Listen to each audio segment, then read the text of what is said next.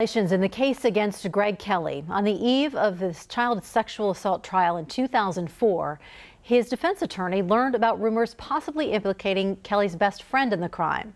That man is now considered a suspect 3 years later. Tony Plahetsky joins us now with the latest KVUE Defenders Austin American-Statesman exclusive. So Tony, what happened next? Well, Terry, very little. According to a court affidavit we just received from Kelley's attorney, she felt at the time that she had nothing to go on to chase down those rumors. So the trial began that Monday. A jury convicted Kelley, and now he's serving 25 years in prison.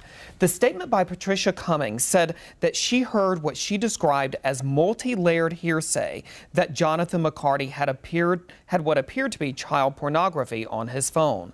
Because of that, she added, quote, "There was nothing to investigate based on this kind of unsubstantiated rumor." She went on to say, quote, "I concluded that even if an investigation of the information was possible, it would not lead to the discovery of admissible evidence, and any time spent on pursuing this type of 11-hour rumor would actually be counterproductive to my continued efforts to prepare for trial." Now, 3 years later, and with Kelley serving a 25-year sentence, authorities have been pursuing that same information.